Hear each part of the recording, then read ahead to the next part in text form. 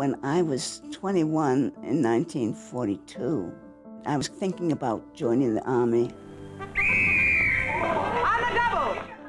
And my family, my brothers and sisters all said, don't do it, don't do it, don't do it. But my mother said, go for it.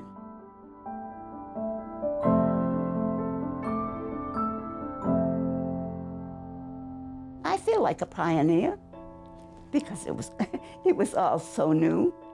I crossed the Atlantic Ocean in 1944 on the Queen Elizabeth. She's the sister ship to the Queen Mary, and we were unescorted, and we zigzagged across the ocean to miss the U-boats.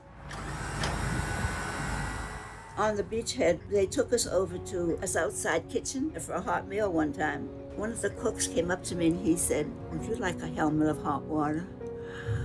I said, oh boy, would I ever. I'd rather have the hot water than the food. We were the headquarters for the depots that were spread out in France and Belgium. And we provided ammunition and weaponry to the troops. I was there when the Battle of the Bulge, when they tried to take us back. I got the Rokota gear, thanking me for helping to free them. I thought that was kind of neat. When I went in, it was not a career. There was no thought about staying in and retiring.